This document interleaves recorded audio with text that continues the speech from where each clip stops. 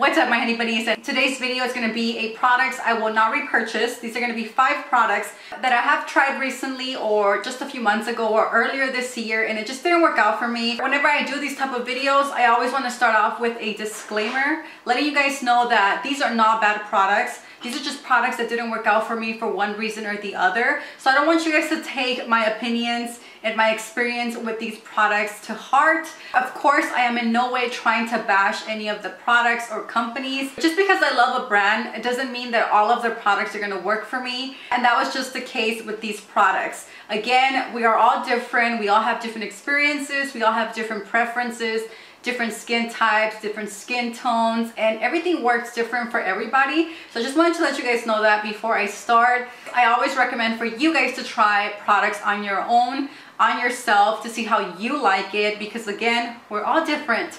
So with that being said, let's just get started with this video. I'm starting off with this one right here. This is the 100% pure bamboo blur tinted moisturizer.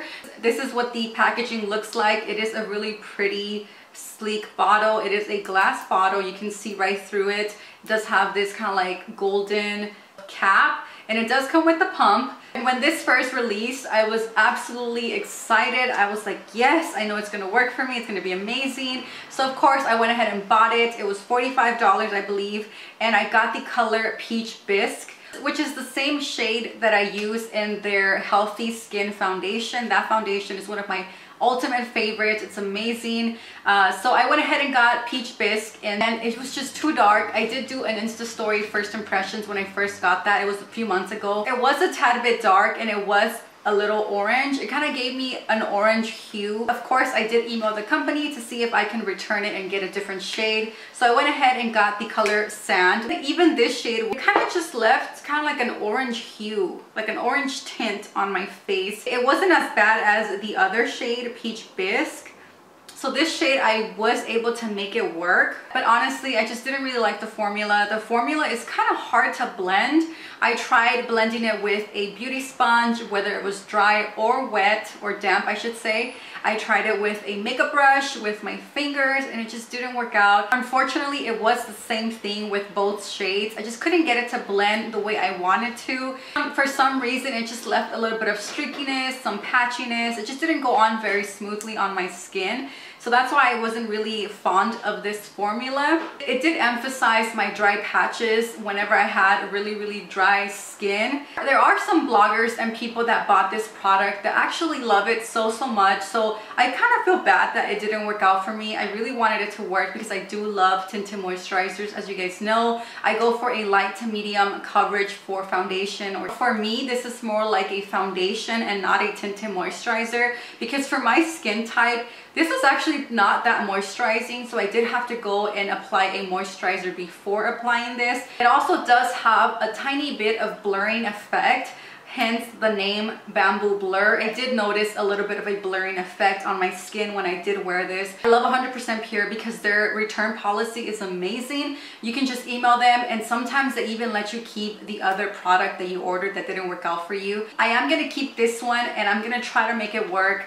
Again, if I do apply a moisturizer before, it looks a little better on my skin. And I'm going to try to mix it in with my moisturizer together and just make a little concoction. Hopefully that will work better. It's not something that I'm going to buy again, only because it was just too difficult for me. I want something to be easy breezy, and I love 100% Pure, and they make amazing products. I have a lot of holy grails from them, but this was just not the product for me, and it's okay. Next, I have a drugstore product. This is from Wet n Wild, and this is their metallic liquid eyeshadow in the color Aquatic Prism. This was part of their mermaid collection, and I was so excited to try this because it's so beautiful. Everybody that I saw use this on their eyes, it just looks so freaking beautiful. So this is the swatch right here. It is a very metallic eyeshadow, and it is an eyeshadow that dries down. And my only problem with this is that it did crack and it did start to flake, and it did feel a little heavier on my eyes. So I didn't really like it. I did like the pigment. It is very pigmented, very metallic. I tried to use this as a topper under an eyeshadow. I tried to use it alone. I tried to use it with a primer under. I tried to use it as an eyeliner. Again, this is just my experience with this product. but it just didn't work out for me. It's very affordable. I do appreciate that Wet n Wild is making it easier for us vegans to find which products are vegan. The wrapper that came with this product, it did have a little V to show that this is a vegan product. So thank you so much, Wet n Wild, for doing that for us. Moving on to a natural brand. This is the Cocokind Happy Medium Facial Powder. They came out with a line called The Colors. So these are still skincare products. They're not makeup products, but they do have a little bit of a tint that are pretty much made with natural ingredients. I did order the primer drops in 2 different shades, and then I also got the powder in the color medium. And I gotta say, guys, I just couldn't get over the fact that it's not finely milled. When it comes to powders, I do want them to be more finely milled and very silky and velvety. And I understand that it is kind of hard to achieve that with natural brands and natural ingredients. And I totally get that, but I just couldn't get over the texture. It is a little gritty. So that's my only issue with this product. So unfortunately, this was not a product for me. I am not going to repurchase this. I'm probably going to donate this because I'm not really going to use this. These are the eyeshadows from RMS. They're called the Swift Eyeshadows, and I have the color Sunset Beach, which is this one right here. And then the other one I have is Garden Rose, and that is what it looks like. These 2 eyeshadows are just products that I regret buying. These were $20 a pop, I believe. If I'm wrong, I will leave the correct price on the screen, but I believe that is how much I paid for each one. So that's $40 for 2 eyeshadows. I don't know what I was thinking.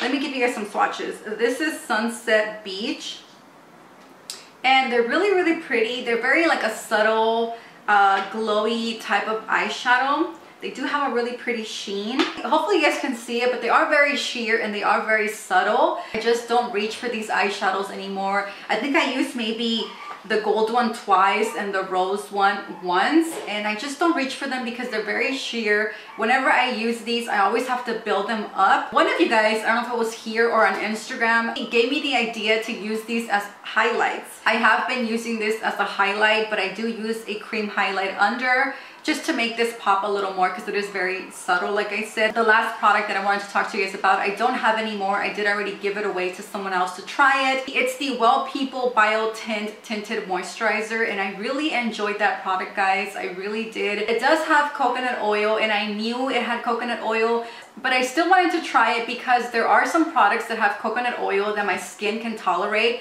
and then there's other products that have coconut oil and my skin just hates it. It will break out, it just won't tolerate it. Unfortunately, the Bio Tint Tinted Moisturizer from Well People was one of those products that it did break me out. I gotta say that that was the only issue that I had with that product. Other than that, it was an amazing product. I really, really loved it. It was one of my favorite tinted moisturizers when I did have it. It has really good coverage. It does have SPF of 30. I did get the color medium. I really did like the finish. It was more of a satin finish. It looked very healthy. I believe it was a cream to powder type of product. That is pretty much it for this video. These were all of the products that I will not be repurchasing because they just did not work out for me, like I said. And again, this is just my experience, my opinions. I hope you guys enjoyed this video. If you guys did, give it a huge thumbs up. Don't forget to subscribe if you have not done so. Thank you so much for watching, and I guess I'll see you guys on my next one. Bye, guys.